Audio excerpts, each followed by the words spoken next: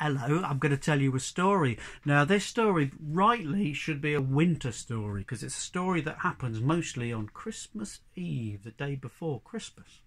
Never mind about that. I'm going to tell it to you anyway because it gives me happy memories of when we used to wassail at Larkrise. What's wassailing, you ask? Well, wassailing is when you go out to your fruit trees, particularly your apples. And what you've got to do is you've got to do this at winter time, when they look like they're dead, don't they? With maybe a few leaves and a few gnarled up old apples still hanging on from a previous year. And they're just getting ready underground. They're gathering strength, aren't they? Deep inside, they're gathering strength, ready to put out the blossom. That's on the trees now where I'm living. And getting ready to turn that blossom into apples. And so what you do in midwinter is you go out there and you have to make a big old noise. Maybe a clang a pot and a pan together. Or a big old drum maybe if you got it. And you scare away any bad spirits that might be hanging around your apple trees. I know. And then you have to take some warmed juice. You get some apple juice or some pear juice, or some cider or some perry. And you warm them on the fire till they're piping hot with some sugar and some spices to make them extra sweet. And you take that out and you pour that over the roots of your trees.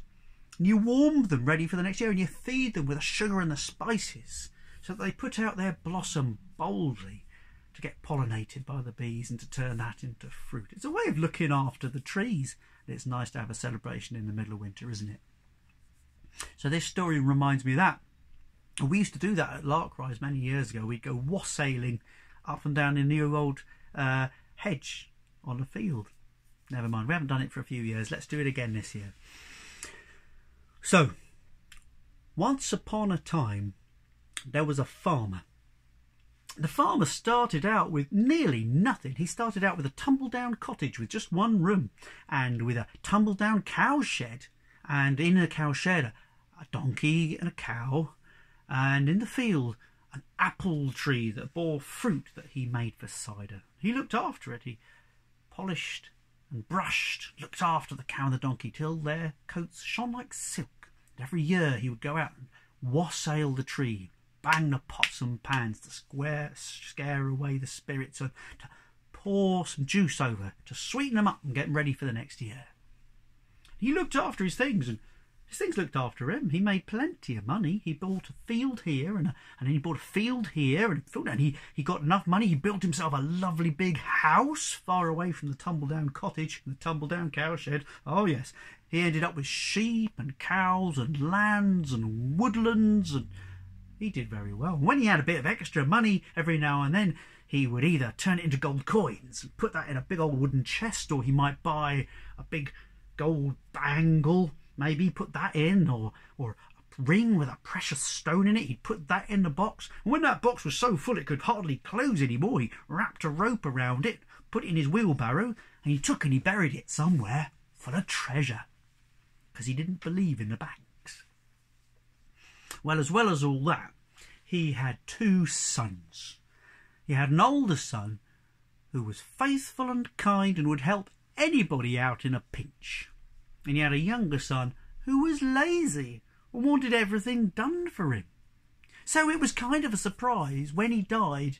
It's just sad, isn't it? Because people do die, and in this story, it's the old man who dies and the two sons who are left behind. We're not going to hear about the old man again, but he's done well in his life. We can be proud of him. The younger sons, when he died, they had to look at his will to find out who got what. And what a surprise, because the younger son, the lazy younger son, got given everything. The farms and the fields and the big house and the lands and the woodlands and the streams and all of the livestock. And for the younger son, for the older son who worked hard and did good, nothing was left. Not a thing. Just a little sentence saying, but for one gold coin a year, he could rent the original house, the tumble-down house and the tumble-down cowshed, and look after the old donkey and the old cow and the old tree. But he must pay his brother a coin a year every day on Christmas Eve. A gold coin. So that's what happened. The younger son paid for someone else to look after his farms. He had so much he didn't need to do a job of work himself. And the older brother looked after the tumble-down house where his father had started, with the tumble-down cowshed and the cow and the donkey, very old now, but he still looked after them. And he brushed them and combed them and curried them, polished them till their coats shone like silk. And every year, Christmas Eve, he would take out a pot and a pan and he'd bang and bang, he'd wassail. He'd say, "Spirits, get away from my old tree."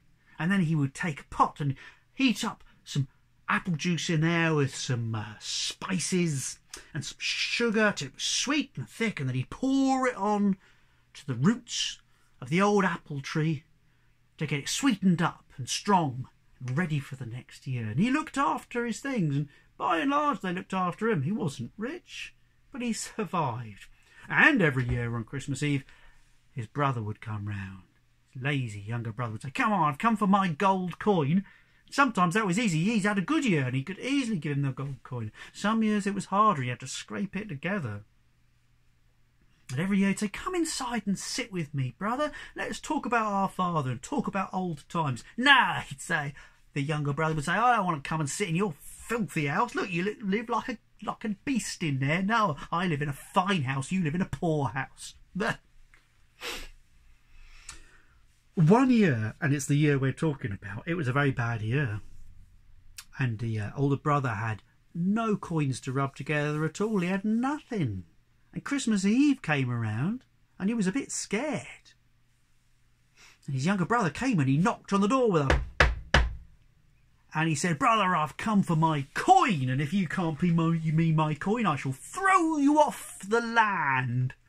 "Oh, I haven't got a coin this year. I haven't a thing to rub together, but I've been making cheese from the cow's milk and it's nearly ready to sell. I'm thinking if you live me a week or 2 weeks, I can pay you, because I can take my cheese to market and sell it, and then I'll have a coin to give you." "No, I want it now, and if you can't pay, I shall throw you off the land. I shall.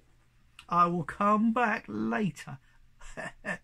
"I've an idea." He's an idea. Our old father used to say that if you go to the cowshed at midnight on Christmas Eve and listen, you'll hear the donkey and the cow talking to each other. Maybe I'll come back and listen and see if they will tell me where the treasure is. Either that or you're off the land. And he walked down the lane and shut the gate, and away he went. Well, poor elder brother didn't know what to do with himself. He had no money. He didn't want to be thrown off the land, but he knew how important it is to look after things. So he gave the cow a rub down. He gave the donkey a brush, and he gave them food, better food than he ever gave himself. And he went into his house, and it comes down early, doesn't it? Night in the winter time. It comes down early, so it's dark by tea time. Just after his tea, it was pitch black outside. But he got a pot and a pan, and then he warmed some apple juice with spice and with sugar to warm it up, and he went outside to wassail. And he clanged and banged the pot and the pan together. He said, "Oh, you bad spirits, you get away from my trees. Don't you hang around. You go away with the old year. We'll have new stuff, new luck in the new year." And then he took his warmed pan of apple juice with sugar and spices, and he poured it over the roots of the old apple tree, saying, "Now you take that." And then he said, apple tree, I've looked after you. Will you look after me?" Which he said every year. Now, he said that. Something strange happened, because the bark of the apple tree opened like a pair of doors, and out stepped the apple tree man. He'd never seen him before. He's a wizened old fella, dressed in a little green jerkin and little brown trousers, and a face all wrinkled up like an apple that's been left in the fruit bowl too long. But he said, I see you, you care for others. You take care of me, and you take care of the cow and dog. I shall look after you. You get your spade and you dig down here in my roots, and what you seek you shall find." And then he went back into the room. So the older brother ran and he got his spade, and he came back and he did dig in the roots of the apple tree. And what did he find? He found that box of treasure. "Ooh," he says, I've got gold coins now, I can pay my brother. And he dragged the box into his house and he waited. Just before midnight there were footsteps up the lane and a creak of the gate, and in came his brother. And the older brother called out, he says, "Brother, I've got your coin. Be quiet," he says. "You got nothing, I've got nothing for you. I'm going to throw you off the land." And then he went over and he listened and he watched through the window of the old cow shed. And there's the donkey chewing its oats, and there's the cow chewing on some straw, and far away, other side of the trees, listen, it's the sound of the church bells. Clang, clang, clang. Here's the church bells. It's ringing for midnight. And on the 12th ring, something happens. The cow turns to the donkeys. "Oh, hello, donkey." And the donkey turns to the cow and says, "Oh, hello, cow. You been all right this year, then?" "Oh, yeah, I've had a good time this year, thank you." "He been looking after you proper, like his old dad done?" "Oh, yeah, he has, yeah." Shall we talk about treasure, then?" "Treasure? What treasure?" "You know the treasure. Shall we tell 'em where it is?"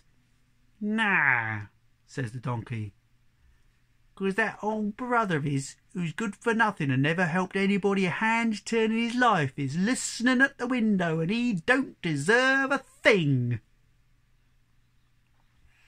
Well, the younger brother heard that, and he was so surprised and so shocked that his hair turned white, and he ran down the lane, and he was never seen again, not until St. Kit's Eve. And if you don't know when St. Kit's Eve is, that's a very long time.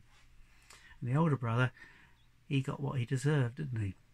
He got all the treasure. And with that, he could buy up the land, and he could buy up the house, and he could live well.